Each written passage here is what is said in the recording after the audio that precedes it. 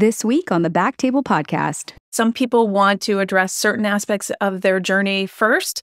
Other people want to address their voice first. I've heard some people say, I'm not going to do anything else until I work on my voice because that's the most important thing to me. And other people are not in that place. So I think it's really meeting the person where they are and when they're ready to do it. And a lot of people have opinions about it. And I think really it's about what the person wants and exploring that from what their goals are, what's going to make them feel good about their voice from inside, and what is going to support them in having people identify them for who they are.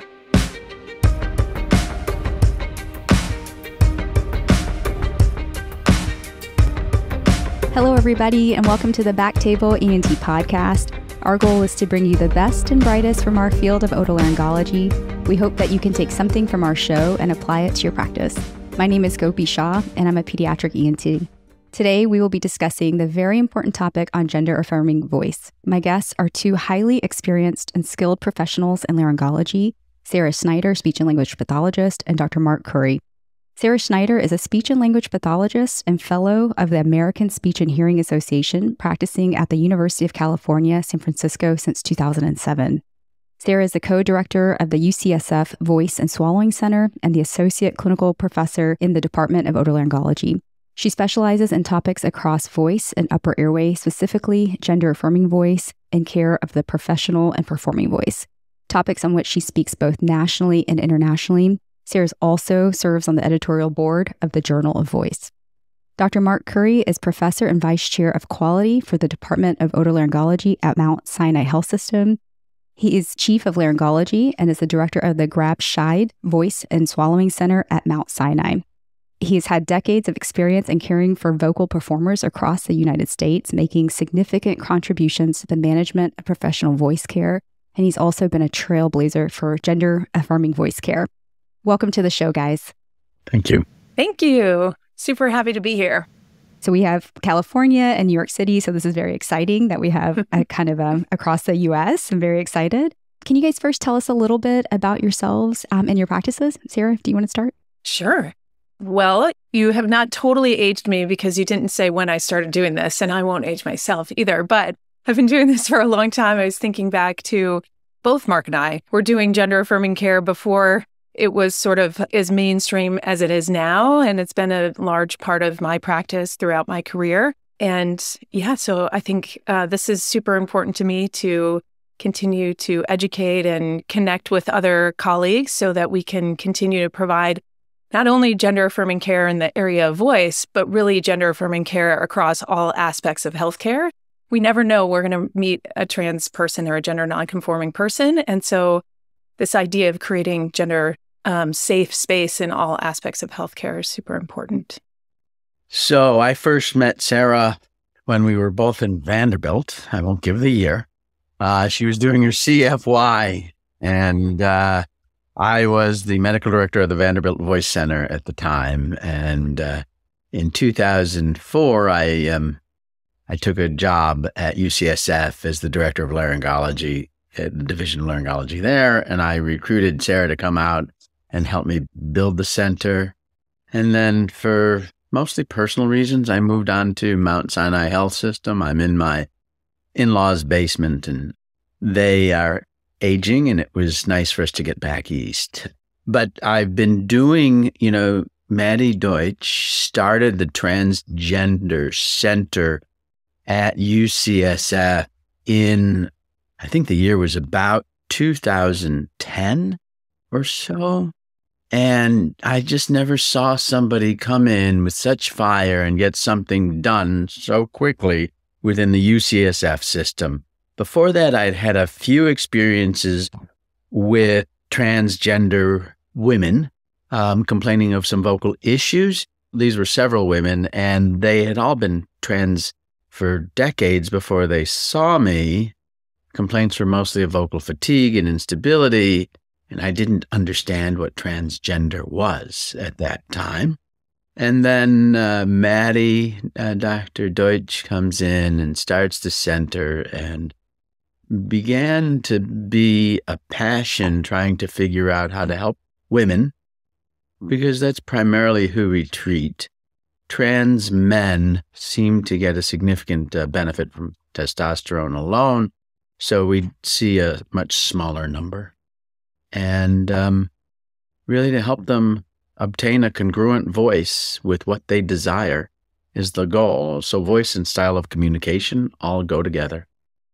It's great that the UCSF system was supportive and was able to provide the resources to build a true compassionate and holistic, like, gender affirming voice center, especially as far back as 2010. So that's really wonderful. You mentioned several things, including, terminology, as well as decades, being where people might be in transition. And we're going to hit some of those clinical points. But before we get into it, I think it would be good to get into some of the terminology, just to give a brief overview. When patients or people ask, what is the difference between sex and gender? And some people will confuse that and also talk about sexuality. Can we just go into some of the terms? I think sexuality has to do with physical characteristics and traits. And people are generally assigned a sex at birth based on the appearance of their genitals. And that is not the same as gender identity. And gender identity is the person, how they identify their gender and what they feel most congruent with in terms of gender. And there's a gender spectrum. And historically, it has been a binary spectrum of male and female. And really, there is a spectrum that is not binary, and that includes multiple different genders or agender. And so to go on that concept, sex, the physical characteristic, is determined at birth, right, by what's born, but gender identity really develops by about age 5, right? And so our children are figuring out if they have characteristics more masculine or feminine, and nowadays we have the ability to help somebody change and transition if they really feel safer, healthier, in a gender that isn't congruent with their birth sex organs and characteristics. So, and society's accepting of the fact that nothing is really binary. Good, bad. There's a spectrum. Male, female, there's a spectrum, right? And so everything is gray. And, it took me a long time to wrap my head around that. The older we get, the grayer things are. And the easier, everywhere. That's true. Multiple levels. And it's also easier to accept that you're not right. It's just your opinion. It's just our opinion. And so we can say what we want. It's our opinion and it's congruent for us, but it's not right or wrong. And that has been a healthy concept to learn. And a lot of people, I think, can confuse sexuality with gender identity as well, in terms of who you're attracted to. And that can be an exploration as well. And so you're right, it's our opinion, it's who we are and the choices and kind of our desires. And gender, our identities can be very innate. Let's talk about, when patients come in terms of patient pronouns. Whether you're in the gender affirming voice clinic or whether you're the general ENT in your community, how do you approach pronouns in clinic? So our front desk is required to ask. When the patient comes in, it's already specified in their chart. And if there's any questions, I clarify it. I don't typically announce my pronouns when I walk into the room because I feel like I look male and I use the he, him pronouns. But if the person is feeling uncomfortable, then to let them know that I understand that not everything on the outside looks the same as it is on the inside, I will announce my pronouns in the room. But it's not my habit. I accept appearance doesn't match the pronouns often that they desire, right? But how do you handle it, Sarah? Well, I think it's been an evolution over time in the context of the medical system. It depends on, patient registration and how the clinical team has been educated, right? And what the different resources are. So I think this has evolved over time. And now as part of our registration for every single patient in the UCSF system, everybody is asked their pronouns. So this is not just someone sort of deciding, I'm going to ask this person their pronouns, but I'm not going to ask this person their pronouns. So everybody gets asked as standard practice, no matter what clinic is it in. And then that's actually placed right next to the lived name. Chosen name comes up first, and then underneath it is the legal name, if that's different, and then pronouns. So it's really, that has been an evolution in our system, and I recognize everybody doesn't have access to that. But there are ways in different clinics that you can do that. The other thing we have done, like Mark was saying, is confirming people's pronouns when they're checking in. And then we do, it depends on the person in clinic. People have different practice patterns, but we often, it would be like, my name's Sarah Schneider. I'm one of the speech pathologists. I'm going to be helping take care of you today. My pronouns are she, her, and then leaving it at that. And then if the person wants to offer theirs, great. If they don't, then I confirm. And so just giving an opportunity to have that inclusiveness and hopefully demonstrating safety. Have you found yourselves mistake a pronoun? And if so, what is the best way to correct yourself? I typically apologize when it happens. If I slip, I just say, I'm sorry I used the wrong pronoun. Please forgive me. There's no intent. And I don't really think it's a microaggression. You know, sometimes I call a cis woman by the wrong pronoun too. That happens. And sometimes I call a cis man by the wrong pronoun. So I think it happens with a little more frequency in the transgender, but I wouldn't say more than once every other month or even just a couple times a year. You know, you do become acutely aware of it. It is on the banner in the electronic medical record. So you have the chart open. You're watching, you're looking at it. It's right there for us. We have that privilege. And, you know, the difficult time is when somebody's style of communication is so incongruent with a stereotypical assigned type of gender communication. That's when I find myself confusing. If they are very aggressive in their speaking patterns, Sarah, I don't know your thoughts. That's when I find that I may slip. Yeah, I think it's contextual sometimes too, when, you know, depending on, is this a patient that you're sitting in front of? Is it a colleague that you're sitting in front of? Is it a friend that you're sitting in front of, right? And misgendering can happen in any of those contexts. And I do agree with Mark. It's sort of like acknowledge the mistake, apologize, move on, even if we need to sit in our own discomfort for making the mistake versus having the person that we misgendered bear the burden of our mistake by continuing to talk about it, right? And that might be, if we feel bad, that might be our tendency. And so I think that's an important piece. And like Mark was saying, when you have the banner in front of you, when you're on in a visit, it might be different than when you are more casual in a different situation. So I think it's imperative that we're all practicing that, and how we may have, you know, with intersectionality and all of the different experiences we have in our lives, people have different experiences, and recognizing that is important. Those are great points. And I think that those pearls of, hey, acknowledging, apologizing, be able to move forward, and then connecting on that sort of provider, patient, you know, what they're here for and really caring is very important. Because otherwise it's like, well, I don't know. And what if I say this? And then how do I get out? You know, you kind of go in with this sort of assumption, self-consciousness, and that's not beneficial to anybody. So tell us a little bit about transitioning and where voice plays a role in the journey. How is this part of the transition?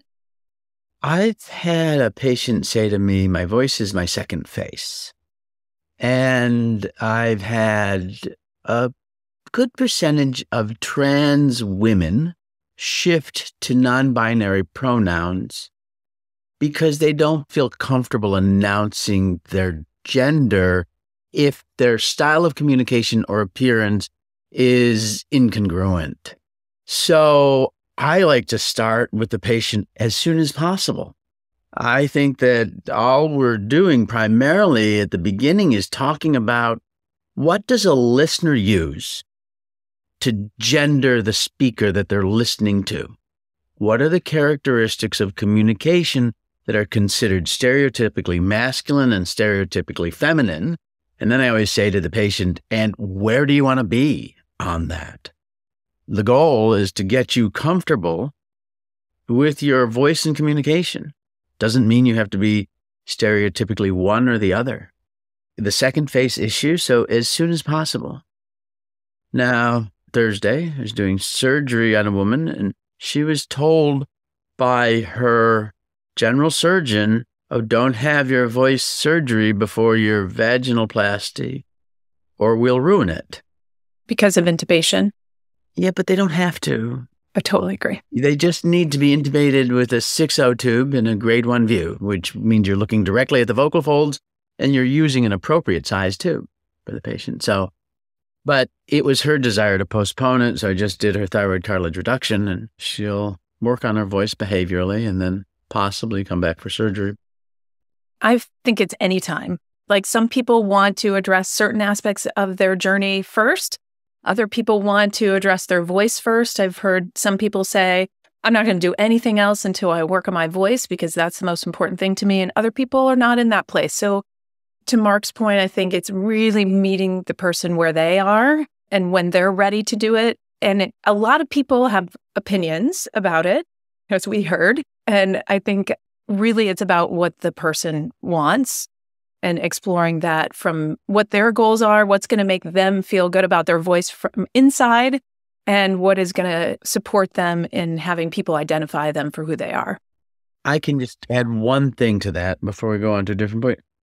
Financially, hospitals make money from inpatient procedures, and voice care, even voice surgery, is outpatient. It's all outpatient.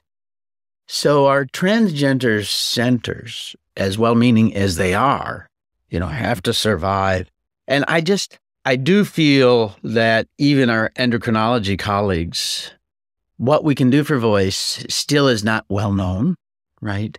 And oftentimes it's addressed last only because it's been ignored because of the financial situation of, how do we support the clinic? How do we support the clinicians? That's why education about it is what I said, as soon as the patient decides, and then let them come back when they're ready for change.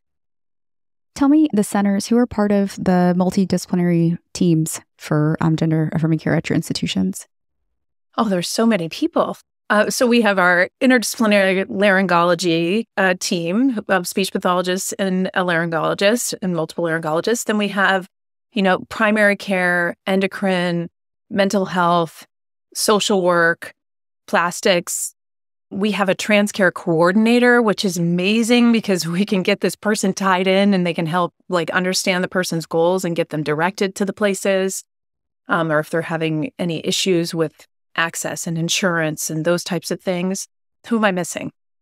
So general surgery, urologic surgery, and GYN surgery, they all do some different phases of transgender surgical interventions. And you're right, the Transgender Center is a multidisciplinary clinic. And the difference is multidisciplinary means they interrefer, right? But they don't see the patient same time. I've always loved seeing the patient in an interdisciplinary model, which means I see the patient with my colleagues in the different disciplines in the same time, same clinic space. I think it allows better communication. It facilitates communication and, communications professionalism, and nobody leaves the room or it's less likely that people will be on different pages. We come up with a plan for the patient based on what the patient wants at the center.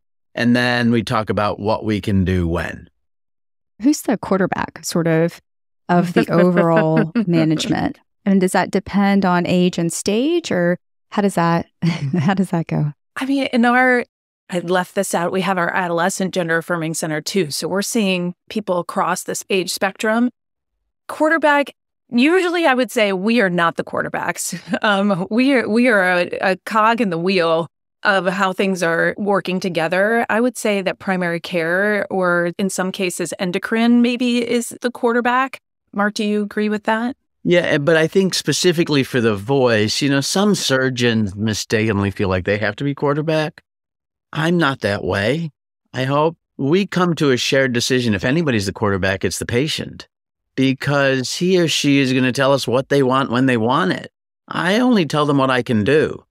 and my SLP colleagues the same. And I am a firm believer that, in my first manuscripts we published on this, is surgery is an adjunct to behavioral therapy for the transgender patient. And, I can elevate pitch with surgery, but if the patient doesn't shift their style of communication, pitch is not the only determinant of the gender of the speaker. So it's my goal to have the patients aware of that so that they can make choices. That's a good lead into, you mentioned characteristics of communication. Is that kind of related to pitch and shift? Can you kind of explain what exactly that means? There's lots of variables of communication. And so we kind of talk about those variables. They're like dials that we can shift. And so we're working on pitch is one of them. And often people come in focused on pitch because it's a very easy one to say, I want a higher pitched voice, right? Or I want a lower pitched voice, or I want something that people turn around and they don't know, like what my gender is, So pitch is an easy one to kind of pick out. But then there's resonance, or where the energy of the voice is, where we feel that. Could be forward, it could be throaty, it could be chesty, as people say. There's intonation or inflection, how we're moving up and down. There's volume. Sometimes, people may characterize in more masculine communication, you're using more volume for emphasis. And in more feminine communication, you're using more pitch for emphasis. That, again, is a spectrum.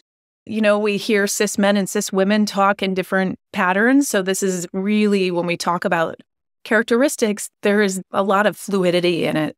But there are definitely, as Mark referenced earlier, stereotypical characteristics. So those are a few things. There's articulation, rate of speech. We could dig into, social pragmatic sorts of things. So there's a lot to talk about in that context. And so I agree that pitch is just one thing that genders the speaker.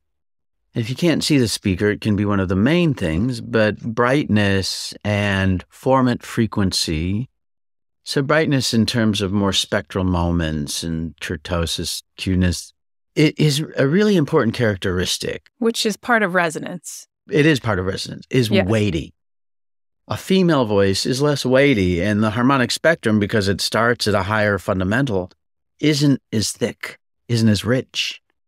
When you start higher on the fundamental, your first harmonic is higher, and you shift all of your spectral moments and your formant frequencies up slightly. So I think if some of the AI programs that judge femininity of voice, the one Yael has helped create, really works more on formant frequency analysis.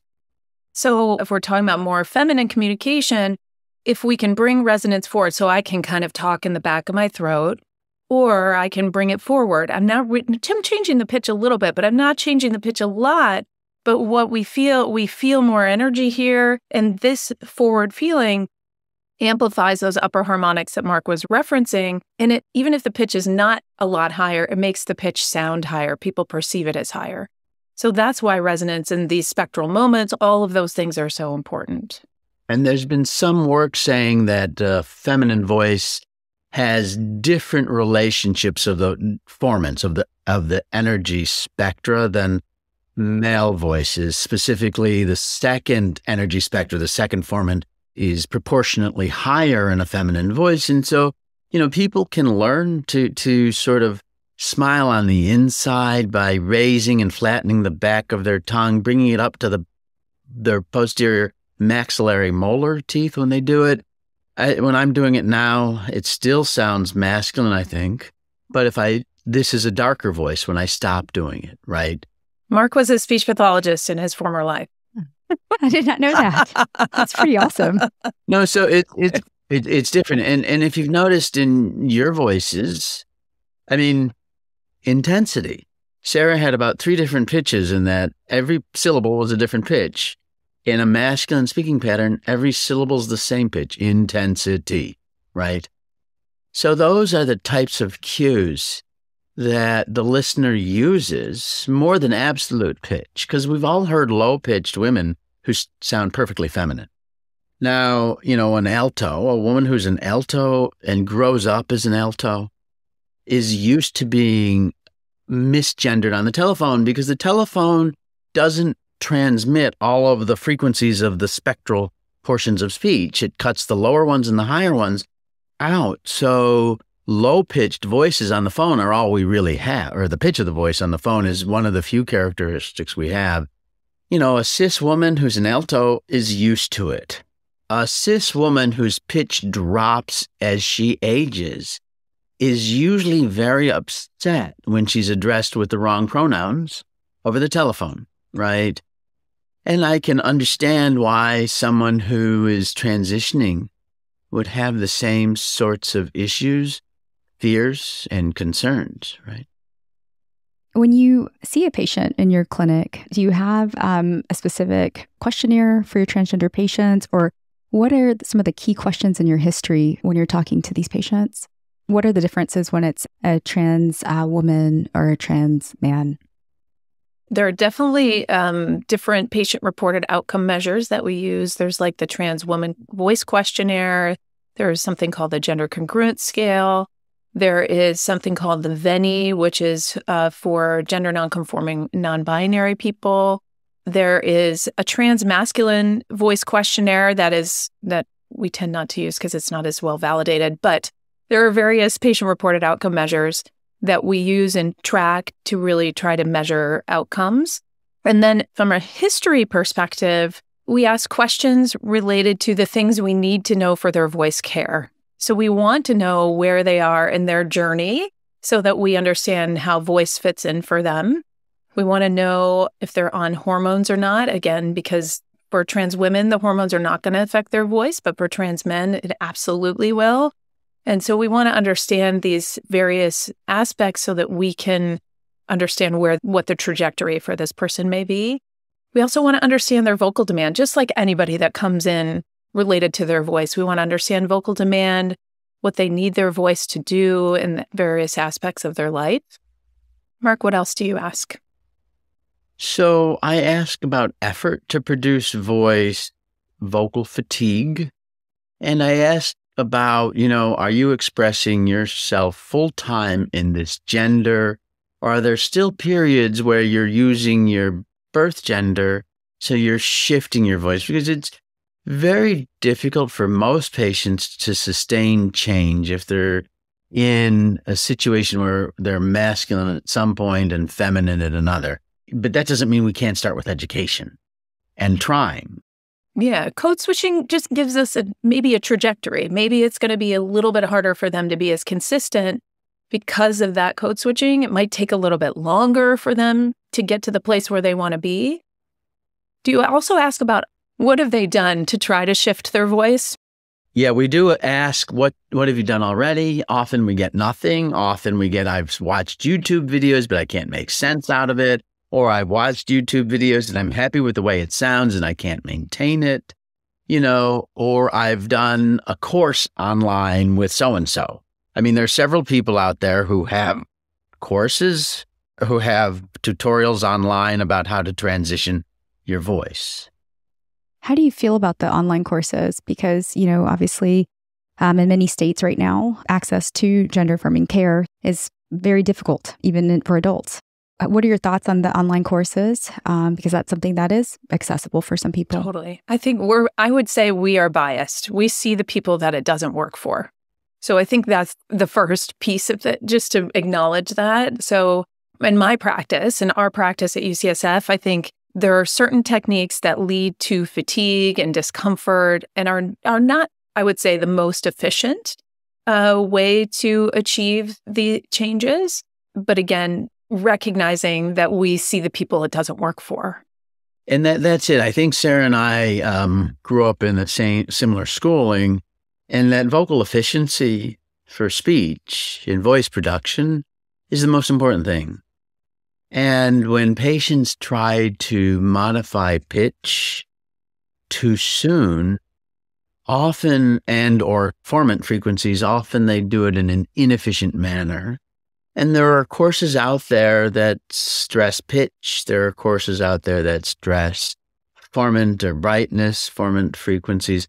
So it's really talking to the patient about what they've done and the course. And there are, good courses. I just find that often, I know you have to give the patient a hook, you have to get them in, and most patients just want a higher pitched voice. But programs that start with too much pitch elevation often result in a lot of strain. Yeah. And I think it depends how you introduce it too. Like from an efficiency standpoint, it's going to be much easier to change pitch if you pair it with resonance and airflow.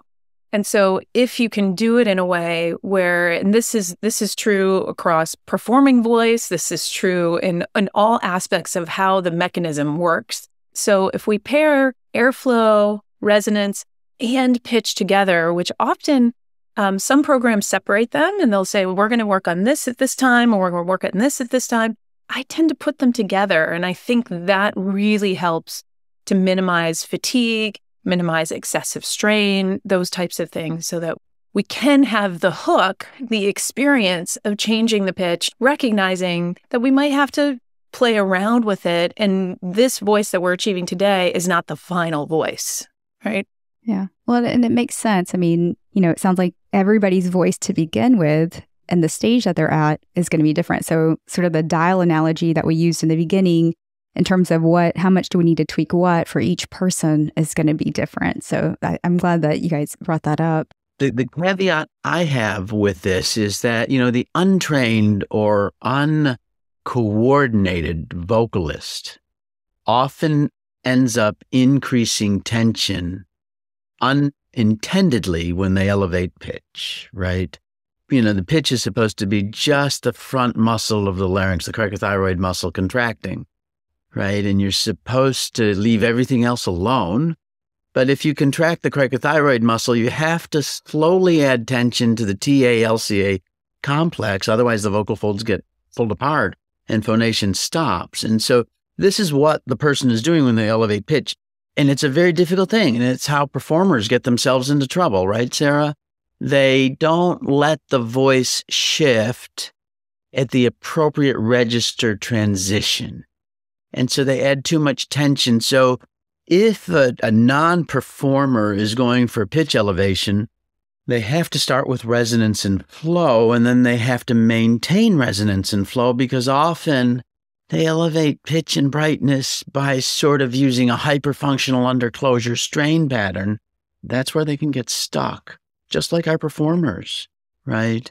They get stuck in that strain to elevate pitch with TA tension, vocalis muscle tension, and not primarily cricothyroid tension.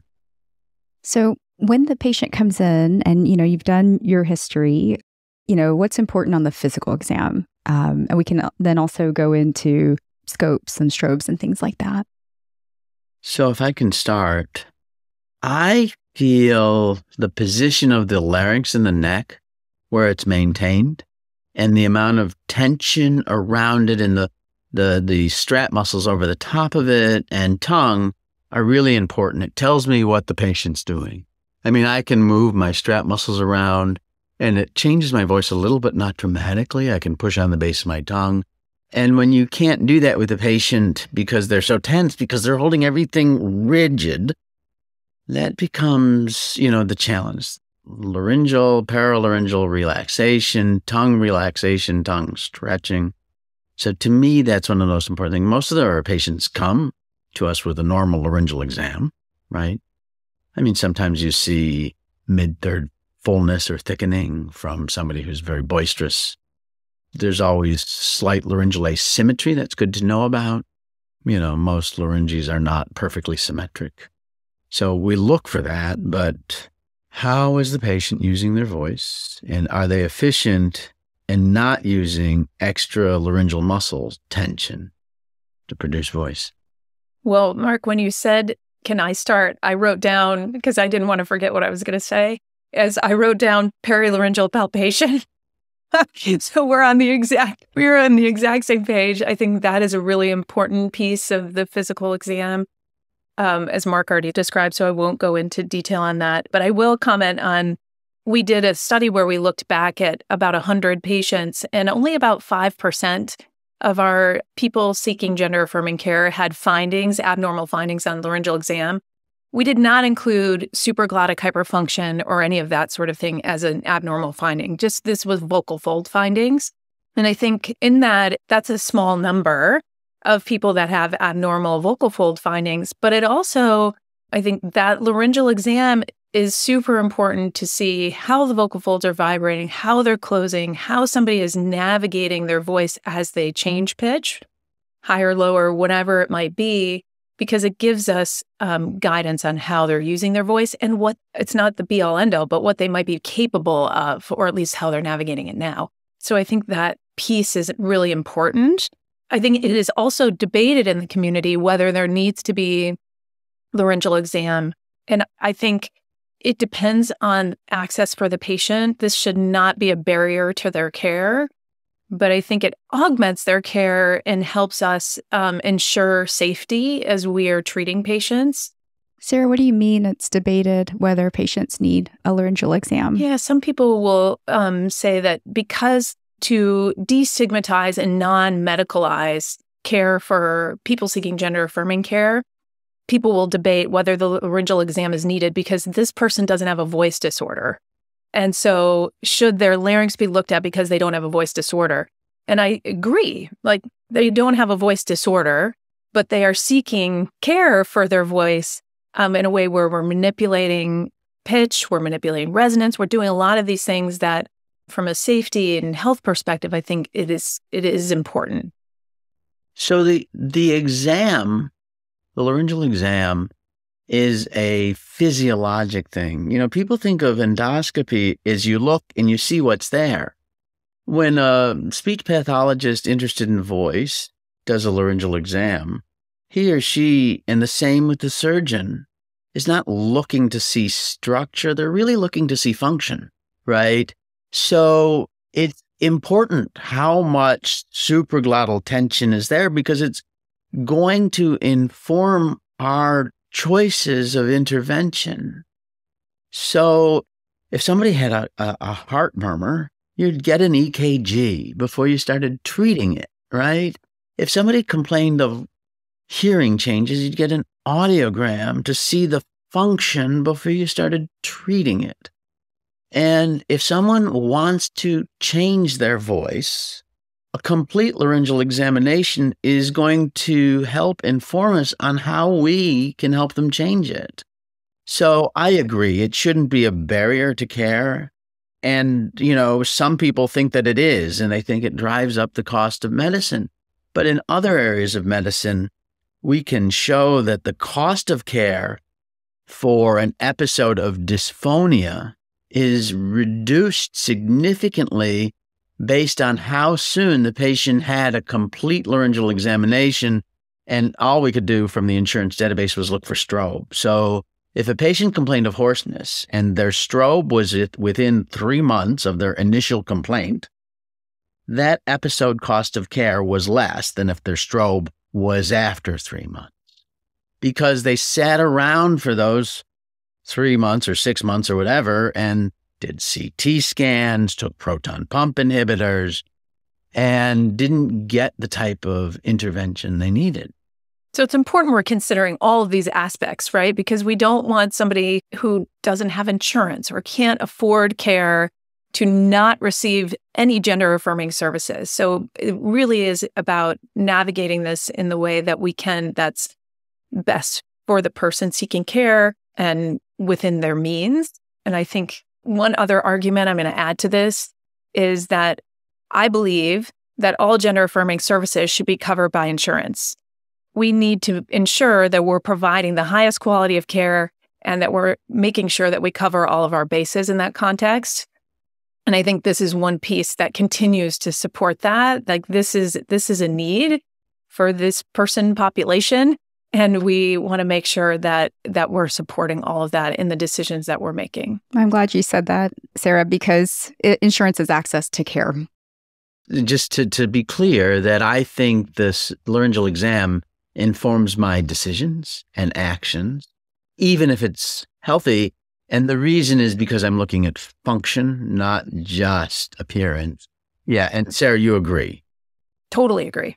Yes, 100%. And that's why I was saying that 5% might say like, oh, people don't really need an exam. We can do it later. But I believe there's all of these other things we're looking at, which are important. Yeah. And it's difficult though, because often clinicians who don't have access to laryngeal examination techniques tell their patients it's a barrier to care, you don't need it. And if the patient can get it, I do think it informs care. It informs clinical decision-making. So for the reasons I mentioned about the audiogram and the EKG. So when you are looking at a strobe, you're looking at function. Explain what that means. So that's how well the vocal folds vibrate to closure and how the person is managing the laryngeal posture as they're changing loudness levels and pitch levels, and how efficiently the larynx closes in terms of not just closure during vibration, but, are they doing something funny with the arytenoid position subtly to alter the timbre or the intensity or the pitch of their phonation? And so those are the sorts of things I'm looking for. If they have trouble with elongation of the vocal folds as they're changing pitch, that's going to help us understand maybe what we need to work on from a muscular imbalance perspective. And I like using a rigid scope because I hold the patient's tongue, and it helps me determine how well they can separate tongue function for relaxation from laryngeal function for voice production. Because the tongue's going to help shift resonance, where laryngeal positioning and vocal fold lengthening or shortening is going to help change pitch. And they have to be able to separate them to tolerate the rigid scope. And so it tells me something, and it allows you to assess how coordinated the patient is too. If they can't do it initially, how quickly can I get them into that pattern? And how is the exam different for an individual that's male assigned at birth versus an individual that's female assigned at birth? Are there differences in some of that, or is it the same? You'd mentioned that with hormone therapy, there may be changes, I think, with transgender males' voice. Can we go into some of those function and anatomical points? So, the laryngeal size and pharyngeal size occur because of exposure to androgens during puberty, right? So testosterone is a much more potent anabolic steroid than estrogen, and that causes the male vocal tract to enlarge. And the female vocal tract doesn't enlarge as much, so in general, female vocal folds or vocal folds not exposed to testosterone during puberty stay shorter, about 25% shorter. The volume of the larynx is 25 or 30% less, and it's the same with the pharynx. Pharyngeal volume is significantly less if the pharynx is not exposed to testosterone during puberty. However, androgen therapy for a trans man, usually 100 milligrams a week injected, after 6 months will cause the mucosa, the skin of the vocal folds, to thicken. And the cartilaginous structures and the overall size don't change, but because the skin thickens, the pitch drops. Are you aware, Gopi, I'm going to ask a question. If adolescents, depending on their exposure to biologic puberty or HRT-induced puberty, is there a change in cartilaginous structures?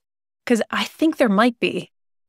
So if you place a trans woman on Lupron, on a puberty blockers, on hormone blockers, she will not develop secondary sex characteristics of a larger larynx and pharynx, right? But her long bone epiphyses won't seal, so she'll become tall. So you'll end up with a tall, thin woman, okay.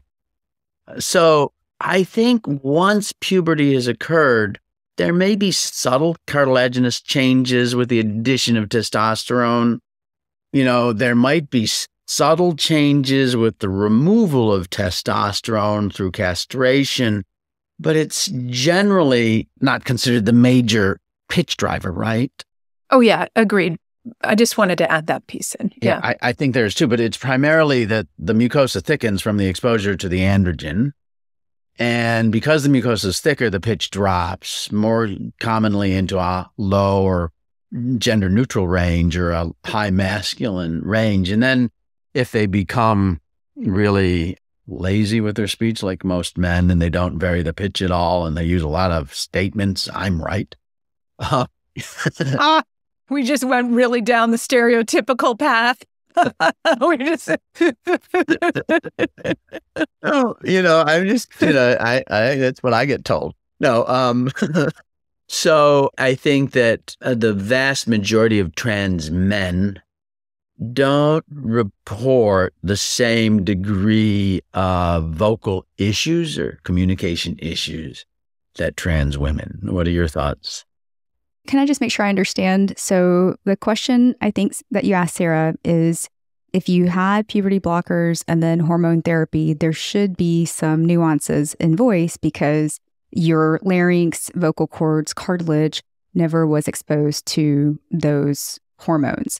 So it makes sense for a trans man because then you are giving testosterone and we know it thickens it. But why is there more problems? I still guess I'm struggling with why there's still more problems with the trans woman's voice if they had blockers and hormone therapy earlier on in adolescence. I don't think there is going to be more problems. Not at all. And I think sometimes we, honestly, children, adolescents transition early and are on hormone blockers and their first puberty is hormone induced, right? Like with HRT. Then I don't think we're even seeing those kids because they have great response to therapy and have not lived 50 years. And maybe they were a trans woman the whole time, wherever they were in their realization and transition journey, they haven't had 50 years of socialization in a certain gender. Right. So I think there's so many things that are totally different. But we are saying for a trans man who's already gone through puberty and they're getting hormones later after puberty, their voice will get more masculine because the androgen exposure thickens the vocal cords. But it doesn't, the opposite is not true. Right. Correct. But also, Sarah hit, a very important point there. That we are socialized to communicate in a style that is what the world sees us. So if the world sees us as a man and I use feminine speaking patterns, I'm going to get beat up, right? Well, hopefully not anymore. But anyway, I hear your point. Right. But I see that a lot in my older trans population. I was called names because my speaking patterns weren't right? And so that's hard for somebody who's 65. I can get the same pitch results with surgery, but they can't change the speaking patterns. Now, male speaking patterns are easier, I think, to adopt because they're not as dynamic in the speaking voice. And Sarah, please correct me if you disagree. They're not as dynamic. I mean, I'm staying on one pitch. I'm being monotone. I have one pattern. It's a statement and it falls at the end. But I think it depends on, you've had that pattern a long time. So I think it depends on the trans man's experience. It depends on their goals with their voice. And I think some people are more, it's easier for them to adopt that pattern. And as soon as they experience it, they're like, oh, they feel it, they connect with it. They're like, they feel affirmed with it and they're able to stick to it. And other people have more trouble. Like when they get excited, they revert to their old habits, or when they're angry, they revert to their old habit. So I think there is, I can experience it. And then how do I practice and integrate and reset and find this moment of experience that was really affirming? How do I keep repeating it so that it becomes part of my everyday interaction? So when I'm mad, I don't think about it, I just do it, right? So it depends a little bit on the person. I understand what you're saying, Mark. I don't know if there's fewer variables. I think there's still the same variables that we're working on in different degrees with each person. So, and the trans men who have problems really are those who maintain the brightness, even though their pitch may descend. So they still have a very bright voice, and it's perceived as higher than the 140 that it really is because it's so almost twangy. And when they get angry, now the good thing is when a cis woman gets angry, some of the pitch variability goes, right? And the loudness is masculinizing, right? Well, I just feel like people get angry in different ways. When I tend to explore it in the context of often when people get louder, more feminine communication is getting louder and higher pitched. Often more masculine communication is louder and lower, like, go get your shoes on, right? Like that sort of thing versus go get your shoes on. Oh, but see, that's the one that gets me. Stereotypical. But I do both of those. By the 13th time I tell my child to get their shoes on, I've gone through all aspects of those. So I think, right, like, and I say I do it because there's such a spectrum of what people expect when they get louder and what context they're in. And so when I used to get anxious as an ENT resident, my pitch would go up. My voice would start to strain. And one of my favorite mentors said to me, Mark, I know when you're anxious or stressed because of your voice.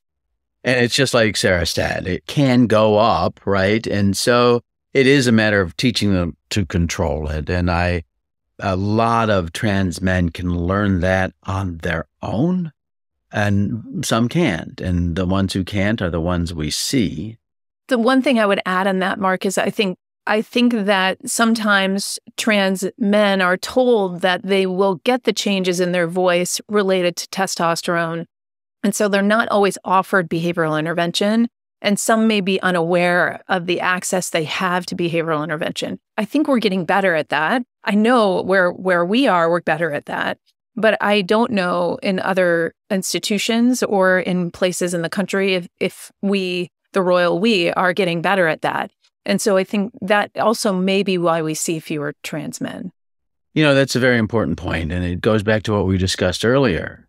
You know, that people aren't aware of voice in part because the world doesn't think about voice as much. I always say every insurance person should get dysphonic for a couple of weeks a year, just so they understand how important it is to be able to speak freely. I mean, I just, World Voice Day, awareness about voice is very important. And Sarah, you raised this excellent point. They're told they should get enough, right? And so they don't seek care, and that's not an acceptable standard anymore. So let's talk about care. Let's talk about non-surgical management first. Tell me a little bit about, are there dietary lifestyle modifications, some of the over sort of general, and then tell me a little bit about the role of speech pathology. From a dietary and lifestyle perspective, I think, it depends if somebody has reflux, sort of those are things that can impact diet and lifestyle sorts of things. The other thing is we want people to take care of their voices in general. So vocal hygiene, as in, hydration, avoiding laryngeal irritants like smoking, because those are absolutely going to impact pitch and potentially resonance. So those types of vocal health sorts of things. When we're talking about behavioral intervention, often this is the first line of care. It is very person specific. And this is a little bit of a generalization, but often voice therapy or voice training is the first line of care. And it is because voice is so dynamic. Voice and communication are very dynamic. It is not just about pitch, as we've been exploring throughout the last hour. So we're really working on all of these variables to shift them to meet the person's needs. And when I present it to someone seeking care, I generally say, our goals are twofold. You're leading these goals. We're aligning our goals together to make sure that we can get where you want to go. That's why you're here. But it's twofold. It's about you feeling affirmed internally and then also the external identification. Because sometimes one aspect of that is more important to one person than it is to the other person. And when we can understand that, some people are like, I love my voice the way it is, but I want people to appropriately gender me. And so they're working on the external portion, which is more important to them. Other people are like, I don't want to be cis-assumed, right? I'm fine with having some masculine characteristics in my voice. In fact, I want to be able to access those. So it really is an exploration of goals and those variables, tweaking them to meet the person where they need to be. I thought that explanation was wonderful. And I forgot one thing I ask patients sometimes is, do you want the world to know your journey? Or do you want to be cis-assumed? I've never used that language, but in a Gestalt way of thinking, and I need to look at this, I think a high percentage of trans women want to be cis-assumed. We call it a dead name, right? We use language that tries to deny that there was a problem with gender assigned at birth. And I think that developed because many transgender people do want to be cis-assumed. Really, though, today's world is open to transition. The world of the past wasn't. So that may change, but that's something we should look at specifically, and we should follow the trends in it. If I had a transgender child, I would help them be everything they wanted to be, right? But I just always assumed they would want to be cis-assumed, but maybe they don't. That's a good, interesting point. I mean, because you always assume cis-assumed because you think of privacy, you think of this coming out. I think that's a very interesting point that you have, and those options, those choices is something that our patients and our team should be able to think through and validate too if that option is chosen in there. Yes. And there are a lot of non-binary people that are seeking voice care, and it may be they're non-binary and want more masculine characteristics in their voice or vice versa. And if we go back to the beginning when we were talking about gray area, this is not binary. There's a lot of gray area in a great way.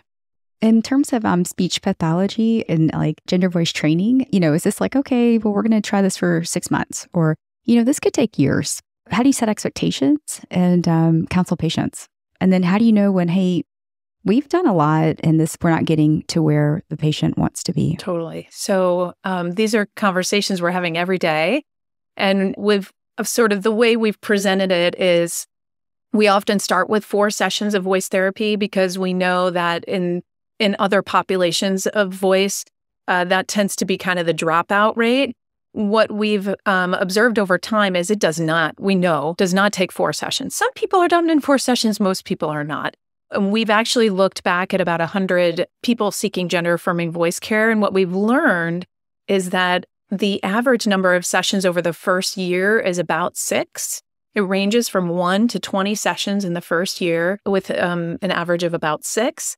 And then about 11% of those people are referred back to the physician to discuss some medical management in the form of likely surgery. And about 7% of those people end up having surgery. So this is a snapshot in time, and it's not meant to be the be-all, end-all. But the first thing we wanted to demonstrate is gender-affirming care takes more than 4 sessions, which is in our literature. And then that not all those people are going for surgery, right? So some people are going to be discharged and some people are going to continue therapy. So we followed people over like a 4-year period, and they're definitely the cohort of people that continue therapy on in that time frame. So that's sort of how we start to set expectations, and we say this is a personal decision that we will make together in the context of therapy based on how you're doing. Discharge, quote unquote, discharge criteria, whatever that sort of means, because we're always here if they need us. And I think is when the person has met their goals. And if we are reaching barriers to their goals, like it is difficult to maintain pitch without fatigue, they're able to achieve more forward focus, an easier, more balanced voice, one that has more masculine or feminine characteristics. Often trans women are seeking surgery, so more feminine characteristics. then we're absolutely like, I think we've done the things we can do in therapy and you need more support with this, and maybe surgery is the best option. And then they talk to the surgeon about their candidacy. And then we usually do some therapy postoperatively if that is the case. So I always tell patients, anytime you see a therapist of any type, whether it's occupational therapy, physical therapy, psychotherapy, speech therapy, you should leave that 30 to 60-minute session with a clear concept of one or two things that makes you feel better about your problem. And that's how you judge if that clinician, that therapist is a fit for you. So they give you something that makes you feel better about your voice or your style of communication, and you know how to try to generalize that into communication. It's not an exercise. The semi-occluded vocal tract therapies are not exercises. They promote sensations, and then the patient has to generalize that sensation into connected speech, right? And that's what they're trying to do. So I start there. And then my colleagues in speech therapy do progress monitoring with the patient on a regular basis. And the follow-up visits that they have with me are to have an interdisciplinary progress monitoring, right? And Sarah, we had very similar numbers. I think the 3.75 that came from Hapner was really readiness to change. Completing that many therapy sessions doesn't say you're going to have changed. It says you're ready to change. Well, and those people dropped out of therapy. They didn't come back. It didn't come back. So you're ready to change now. Now, how long it takes, what I don't like seeing is I get patients, now my practice is skewed because patients come to me and to us for surgery primarily, and I find myself talking a lot of patients out of surgery. But we're monitoring how well they're doing and then changing, giving them a different intervention if the initial one doesn't work. What I don't like seeing is somebody who's had 40 sessions over 2 years and is still complaining of, I see 8 to 10 new transgender patients a week. And I see that probably about 3-4 times a month, where they've been in therapy 20 to 40 sessions with somebody a year or more, and they've still been complaining of vocal fatigue, and they've been told they shouldn't have surgery, that surgery's no good, or they'll need to go to Korea or travel internationally. So that's the one thing I'm concerned about, right? Because value is really outcome over cost, right? Or the other way around. But, you want to get the patients through as quickly as they can with their transition. I'm not rushing it. I totally agree with you that 40 sessions of therapy in 2 years is the absolute outlier. I don't think I've ever done that in my entire career. And we need to be really reflecting on what we're doing in that context. I would say we see about the same number of new patients a week, and that is much less frequent, but it's a different region of the US, which may impact that. And to Mark's point, I think this is where the value of having a voice specialized SLP in the context of gender affirming work is really key, because hopefully there is this progress monitoring that's happening all the time throughout the process. So we're not getting to this point where the patient is struggling. I also think it takes a special patient to do 40 sessions in 2 years and not have a question about what's going on in the process and not asking, like, why am I not making more progress more quickly? And I think that's our job, to really empower the patient to question us along the way if that's a problem. So that's another thing that I think, just making sure that we're empowering the patient to be like, hey, why have I had 40 sessions and I'm still not better? That is why am I still not where I want to be? And it's different. The Northeast is not, I've always been the Vanderbilt Voice Center or the UCSF Voice and Swallowing Center or the Grabshide Voice and Swallowing Center. I've never personally promoted, but the Northeast in New York City is a city of individuals. They don't go to the Grabshide. They go to a clinician at the Grabshide based on reputation. So I think the Northeast has a special, and a lot of the people with reputations in transgender voice therapy care just sort of encourage this sort of prolonged behavioral approach. Some, I don't know. I wouldn't say a lot. So Mark, what then, we know kind of doing the same thing and not getting the progress isn't helpful. When do you consider surgery? What makes a patient a good candidate? And how does that frame thinking go? So a patient is a good candidate for surgery when they're vocally efficient, all right? When they're using minimal muscular effort for maximal sound output, they're using resonance and flow, and they can vary their pitch and, so they can demonstrate all those things. But if they forget, if they're not mindful, it drops into an unacceptable pattern of speaking. When they reflexively yell, they become masculine sounding. When they try to get loud, they become masculine sounding. So those are all good candidates for surgery. Some patients come in that way. I have been exploring my journey for a year or two. I've not done much, and you listen to them and you see their stimulability for change and producing efficient voice, and they can do it. And then they're a candidate for surgery. And then there are some women who are so pitch obsessed that they can't do any of those pragmatic and prosody changes because they're so worried about elevating their pitch. Now, they are not the best candidates for surgery. And the absolute worst candidate for surgery is someone who comes in with a strain pattern used to decrease volume and elevate pitch at the same time. And those are the hyperfunctional underclosures patients.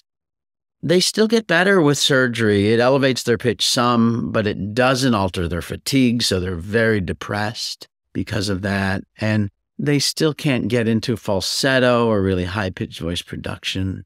And they have problems with volume because I've taken a larger larynx, which can get loud by any mechanism, as Sarah demonstrated so beautifully for us.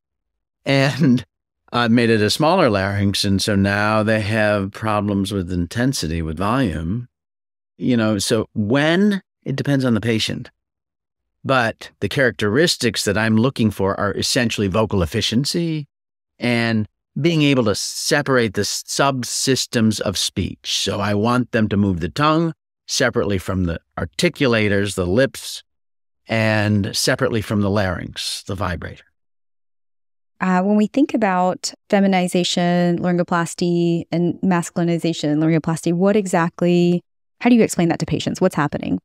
So it's a physiologic change in the mass or tension of the vocal folds, right? Because frequency of vibration is proportional to tension over mass. As tension goes up, pitch goes up. As mass goes up, pitch goes down. So for feminization laryngoplasty, the world is the community is starting to favor endoscopic approaches. And Dr. Wendler was one of the people who originally described the technique, but nobody does exactly what Dr. Wendler described, or very few people do it. So, for ease, I call it a modified Wendler, but realistically, I'm shifting to call it endoscopic vocal fold shortening or tensing procedures, because I think that what I'm doing is both shortening the vocal folds and tensing them by the way I place the sutures to elevate pitch. In terms of surgery to lower pitch, can't really increase the mass too much. So I decrease their ability to create tension, but then you lose closure. And if you go for too much, they have a breathier, softer voice. And so that's problematic. So then you end up doing a medialization afterwards in, I don't know a percentage, in a large number of those patients to give them back some volume, but you have to be careful that you don't make them strained or pressed and then have a perception of a higher pitch again. So I can't get more than a 20 dP drop with vocal fold tension reduction procedures, a type 3 thyroplasty, before I get too much breathiness in my patient. I do it about 6 times a year, as opposed to an average of 3 a week times 40 weeks, as opposed to 120 times for pitch elevation surgery. For the pitch lowering surgery, you'd mentioned the breathy voice and medialization. Is that something you do at the time of surgery? You go ahead and correct that, or do you wait post-op and that's something that you may have to go back for? I wait and do it as a separate stage. Not everybody needs it. It's not more than 50%. And it's often complicated. I do an anterior commissure pushback. And so now I've done this dissection and I don't know how to get the implants to stay in place. And so I don't want to do too much at once. I know there are some people, I think there are some people who do it together, but I just haven't learned that technique or adopted it yet. And are these surgeries under general anesthesia? Is the patient, when we think of thyroplasty, like, are they can still talk to you and you're having them perform? Tell us about that. So I do it like a standard approach for type 1 thyroplasty. I slip a flexible telescope in the nose. I mount it to a video camera and internally visualize the larynx throughout the entire case. And I make my incisions and I push the anterior commissure back and I tilt it. I find that I usually push the inferior portion in more than the superior portion. And it seems to lower pitch without as much reduction in volume. And in terms of sutures, do you have like a suture preference for this surgery for either the pitch lowering or elevation? So for the pitch lowering surgery, I use prolines 2.0 and 4.0 to hold the segment in place. For the pitch elevation, I'm doing it endoscopically. I use absorbable vicryls. 4.0 vicryls. Some surgeons, I think Dr. Kim at the Yessen Clinic uses proline, 4.0 proline, and leaves it in there. If you do a tracheal section and a proline is exposed, it's usually not a problem, and often over time it'll be epithelialized over the top. But that's just my preference. I like the absorbable sutures, and I've not had a problem with it. In terms of anesthesia, is there any sort of special, hey, I need to make sure I let anesthesia know anything specific when you take these patients to the surgery? And are there any special preoperative things that the patient has to do? Can they continue their hormone therapy throughout, or any concerns with some of the periop? So that's been a continuing hormone therapy before surgery has been a thing for the vaginal surgeons, for the urological surgeons, But I think it's pretty much established now that they don't need to stop their hormone therapy. All right. And I use the laser to create my chordectomy defects. And so I have a 5.5 laser safe endotracheal tube placed at the start of the case. And then if they're going to have surgery after, I tell them, you always need to tell your anesthesiologist for future surgeries. First of all, I don't let them have surgery for 3 months afterwards, because I have had patients where the web was stretched open. All right. So I tell them you can't be intubated for 3 months, and I hope I get 2. Right. And then I say, when you're intubated, you have to tell the anesthesiologist that they need to have a grade 1 view. They have to see the entire larynx before they slip the tube in, and they should use a 6.0 tube. And then in terms of surgery, repair of the framework, how is that different? Is that the same as the, quote, tracheal shave? What is repair of the framework? Or is that the same as the endoscopic thyroplasties we were discussing? So there's a couple of different procedures. We can reduce the Adam's apple, and that is typically called a tracheal shave, but it's the thyroid cartilage. So the Adam's apple, the thyroid cartilage is not the trachea. And I have seen one patient where they shaved the cricoid ring in the front of the trachea. And I know. So I don't like that term tracheal shave because it doesn't represent. I don't like laryngochondroplasty either because it's plasty, right? And this is not elective. For a woman with a very prominent Adam's apple, it's a very masculinizing feature. It's not elective. So I don't like the term plasty. So I just call it what we're doing. Thyroid cartilage reduction, TCR. So that's where I sit. Now, in the anterior commissure retrusion, it's basically a type 3 Ishiki thyroplasty.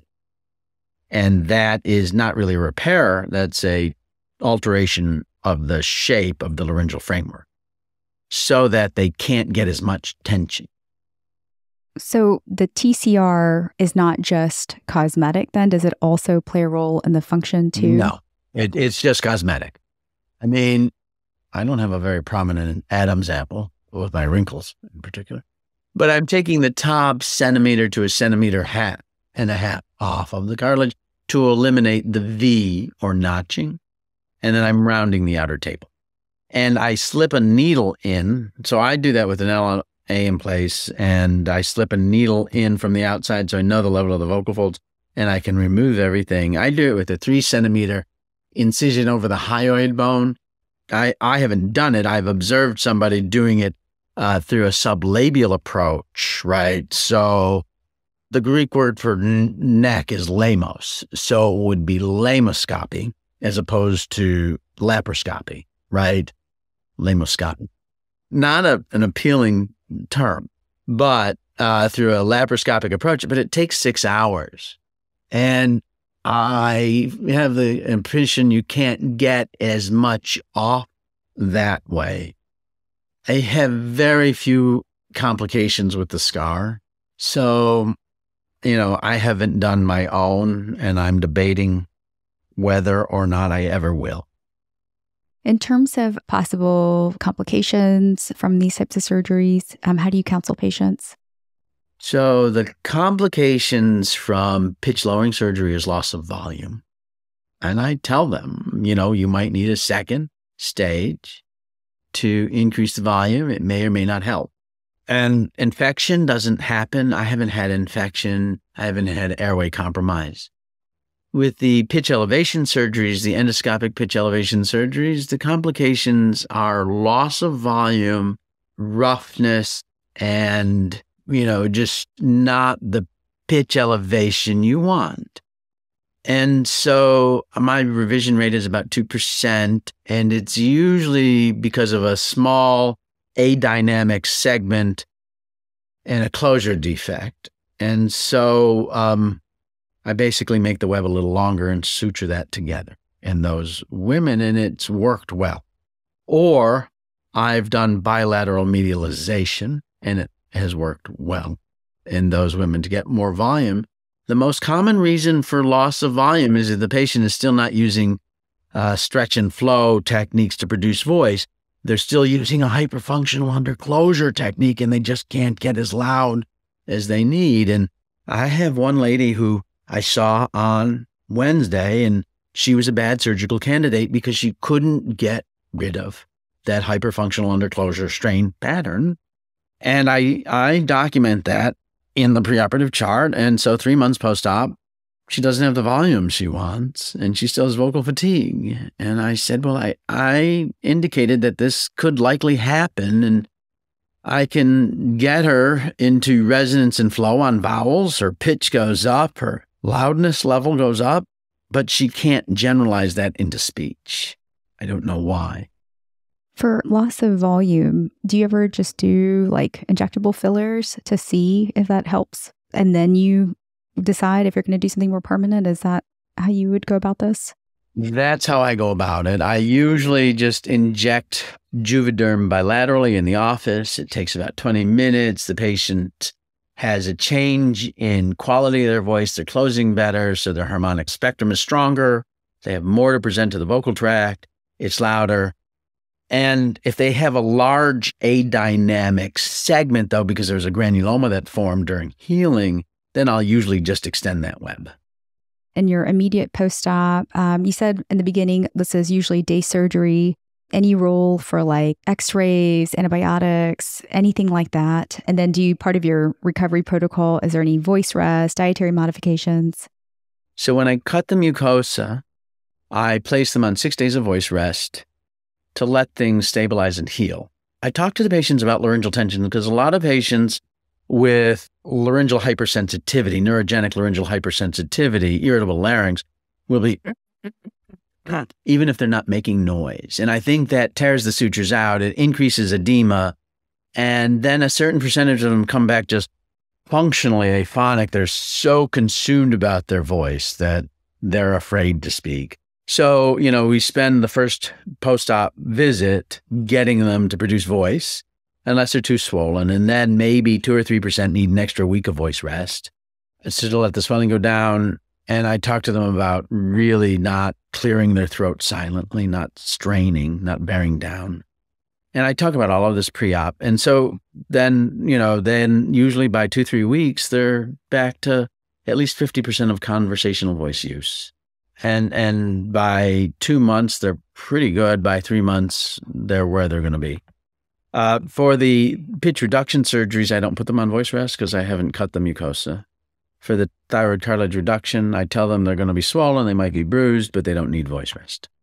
And in terms of post-op speech therapy, when does that start to come into play? And then if Sarah could kind of also answer how different that is from pre-op speech therapy. So our patients need an average of 2 sessions post-op. But then you have the hyperfunctional underclosure lady who is still complaining of not being able to produce sufficient voice and having fatigue, but she won't come for more than 3 sessions. But then you have those who go on for 6 or 8 sessions. Yeah, I would say in our post-op protocol, we're generally doing about 3 post-operative voice therapy sessions, maybe 4. That first week when they're coming off a voice rest, we start some voice exercises, that sort of thing. It's kind of just a jumping off point, and then we'll have 3 additional sessions to that. So the way therapy is structured is quite similar to what I would say we're focusing on if we're just doing voice therapy perspective. The differences are that the person is healing, so they may have some varying levels of fatigue. They may have some stiffness or swelling postoperatively.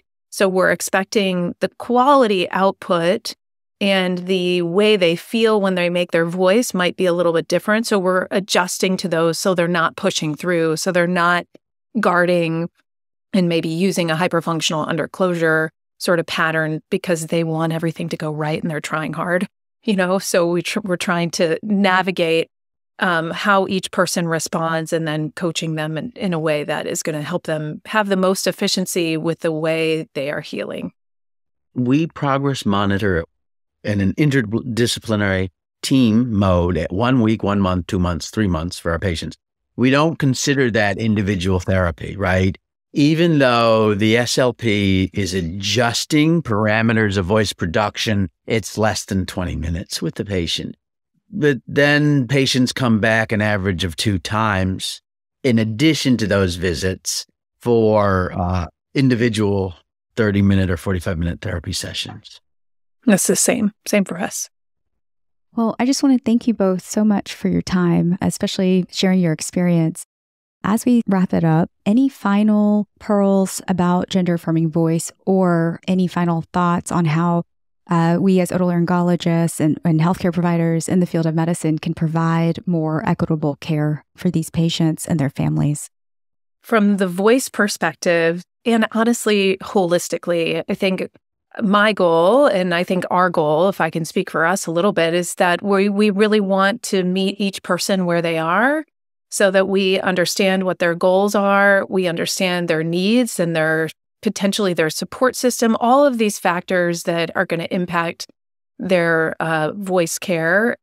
And then keeping a broader view of, like you asked about equitable care. I mean, I think outreach in our communities, awareness with our institutions on insurance, on cash pay options, on all of these, which may be limiting as well, but being mindful of what is going to create the most access for the most people seeking care really are important factors that we have to keep in mind as we do this work so that we are reaching as many people as possible. Sarah, I second your comments, and I think we need to do education amongst our colleagues, our colleagues in otolaryngology and our colleagues in medicine and endocrinology, so that they understand what is available today for trans patients. Because voice, as I've said, is overlooked usually. On that point, a textbook we wrote, you contributed to it, Sarah, is hopefully going to be published by the fall voice meeting, finally. And it has the beginning session on basics in endocrinology, in terminology, and medical care for trans patients.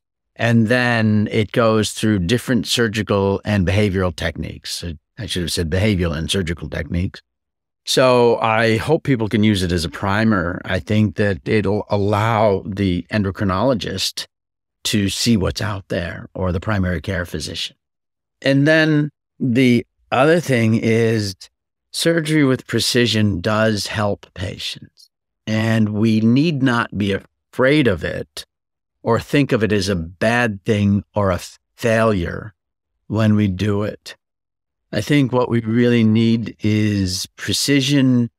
And when I look at TWVQ changes, Trans Women Voice Questionnaire changes, they are greatest in the patients who've had both therapy and surgery than for the patients who've had only surgery or the patients who've had only therapy. So I think from a patient outcomes, it's important. And if we look at the TWVQ, when the patient comes in, the first one they fill out, if they've got a lot of psychosocial reporting issues on the questionnaire, they generally don't go for surgery. If they have a lot of physical issues, they generally go for surgery. So it's not just that the questionnaire is more scaled to the negative aspect, it's the types of questions and the way they rate those physical qualities of voice. Which, Mark, what you're saying really highlights the value of this interdisciplinary care model. And not everybody has access to it. Not all speech pathologists, not all physicians have access to this interdisciplinary care model, but it speaks to education, reaching out in our community for common referral patterns, reaching out to the community gender centers, all of this to really create community among each other, so that even if we can't be in the same room at the same time, that we can be having these discussions in conjunction with the patient to optimize their care. Yeah, as you said earlier, voice is so behavioral that except for cancer or papilloma, I would never do surgery on somebody for voice without seeing if they can adjust their behaviors to negate the need for surgery first. And I know a colleague in New York said, send them to Grab Shy, they'll just send them for therapy. And I chuckled, but I was kind of happy that I had that reputation. And it's not just sending somebody for therapy, it's teaching the patient to be happy with what they have rather than automatically wishing for and demanding something different, right? So, and to use what they have with the most efficiency and respect.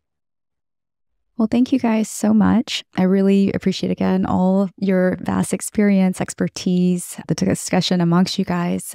For our listeners that have any further questions or would want to reach out to you, are you guys on any social media? And if so, you can tell us, or we can put it in the show notes if you'd like. Yeah, social media, I'm happy to send the handles to you. Also, email is totally fine too for me. So it's on the GrabShy website. And then we have a GrabShy Instagram account. But reaching out through Instagram, I don't know how HIPAA compliant it is. And it's probably best that they leave a message with the office and we'll get back to them. If somebody wants to talk with me, email mark.courey@mountsinai.org, is a way they can reach me, and I'll do my best to answer, right? That sounds great. Thank you for our listeners for tuning in and stopping by. I think it's a wrap. Thank you, guys.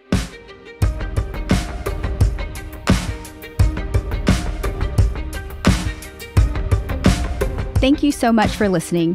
If you haven't already, make sure to subscribe, rate the podcast 5 stars, and share with a friend. If you have any questions or comments, direct message us at _BackTable ENT on Instagram, LinkedIn, or Twitter. BackTable ENT is hosted by Gopi Shah and Ashley Agan. Our audio team is led by Kieran Gannon, with support from Josh McWhirter, Aaron Bowles, Nick Shellcross, and Ness Smith-Savadoff. Design and digital marketing led by Brian Schmitz, with support from Taylor Spurgeon-Hess and Yvonne Orgodzinsky. Social media and PR by Chi Ding.